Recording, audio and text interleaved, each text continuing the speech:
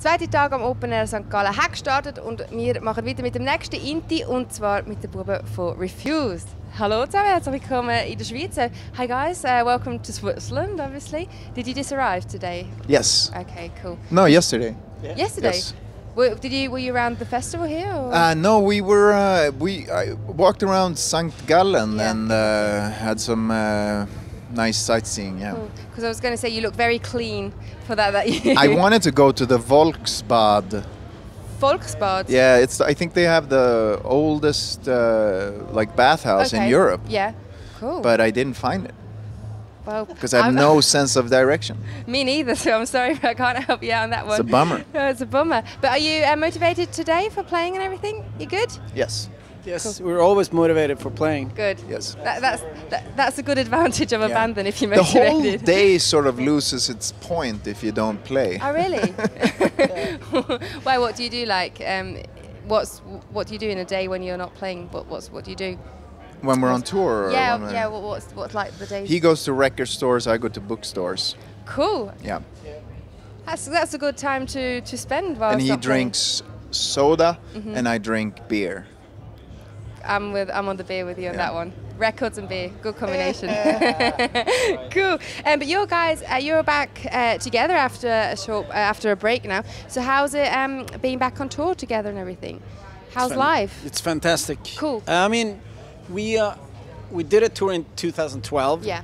And then we pretended to break up again because we wanted to write a new record and we didn't want people to know about it. So we actually did like a whole like, oh, this is the last show. Goodbye, kind everybody. We faked it, and then because we were writing new music and we're recording a new record, and we didn't want people to come up to us when we're out at the bar and be like, "Your new record should sound like this." So we just, which a lot of people will do in our hometown. Yeah, they will. So we just lied and faked our way through it, and then we put out a record a year ago, and now we've been touring for the past year, and it's been good times. So is that how does that make you feel when like people from your hometown come up to you and tell you how you should do your music? I mean, it's unbelievably annoying, but at the same time, it's flattering that people are like engaged, and also it says something about what we do because I guess we're an eclectic band, so we can go in different directions. So people are like, you should really go more to that, and but it's always nice when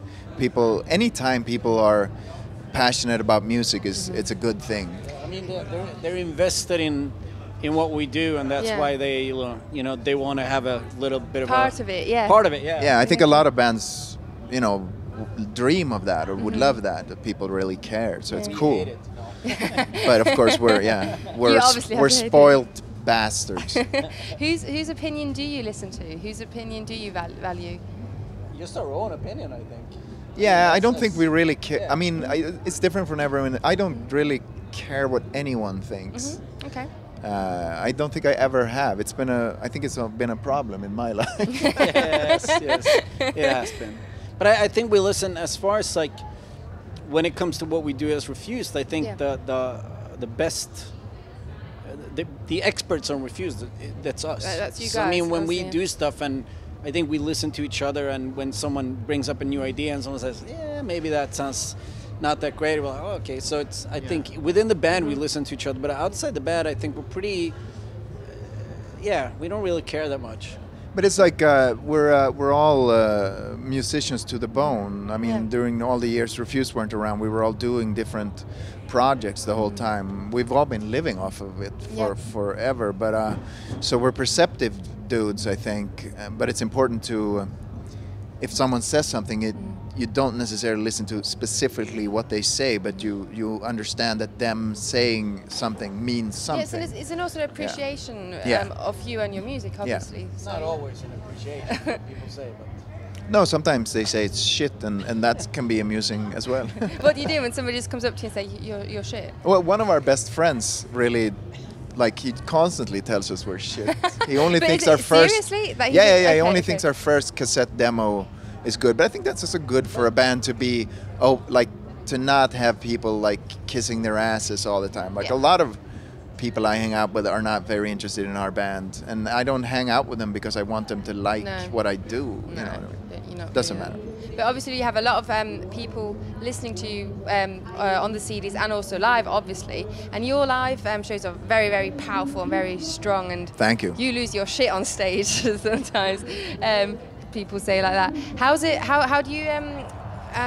How are you able to always have this strength and physically and mentally to just go on stage? Because I mean, you're doing it every single day, and you're absolutely mental sometimes. How do you do that? Honestly, I think we come from. I mean, we're working class, and our parents work very, very hard, and their parents work very, very hard, and we chose this strange path that none of them quite understand, and I think we just have the work ethic of like potato farmers or something. Really, I mean, honestly, it's a really good comparison. Yeah. Yeah, they work their asses off, and we're just like them, but we play punk rock.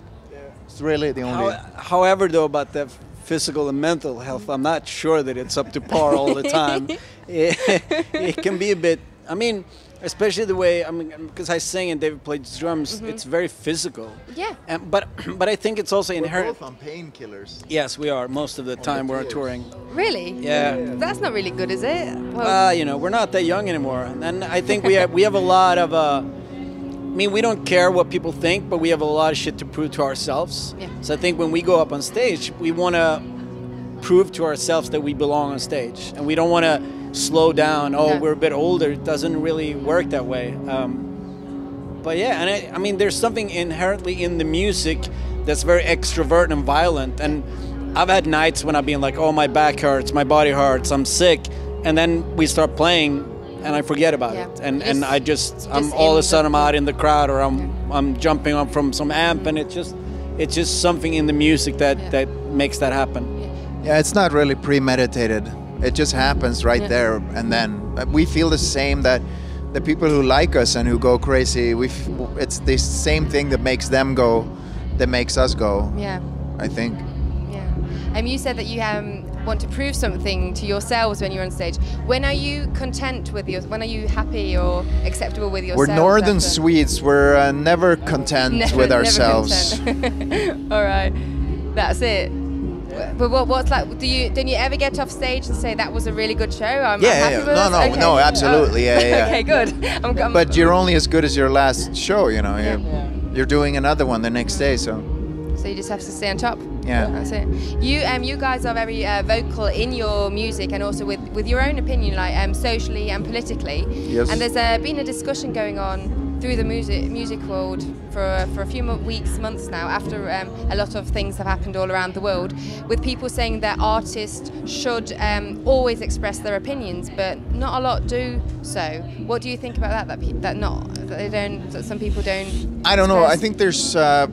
I think probably there's a lot of artists that really shouldn't just express their opinions because they don't know shit. So I don't think there's. I think generally there is this is just me, but I work hard to find good journalism. Yeah. To find it good. Is hard to find good journalism. Yeah, and I work very hard to really get a grip on certain things that are going on, and you're told, you know, there's starvation in Venezuela, and then you talk with Venezuelans who have families there, and they're like, no, it's the same as it ever was. They're trying to paint it black, trying to make it into something it's not for political reasons, and you know, it's very hard to know anything about what's going on really, and it's also artists work very hard, and it's a really tough job to just understand what's going on in Syria right now, and what the political ramifications of different, you know, actions, and you know, America's role and Putin's role, and you know, it's not easy to stay on top of that stuff. So I really don't think that we should listen to academics. We should listen to intellectuals, and we don't, and that's sad. That's what I think. Yeah, I think that we'd rather listen to like fucking like Kanye or someone when there's fucking, you know, people who actually know shit out there and they can't get in the paper, you know. Yeah, definitely. Well, I think we grew up on punk rock, and there's this like very simple idea that if you have something to say it. Yeah.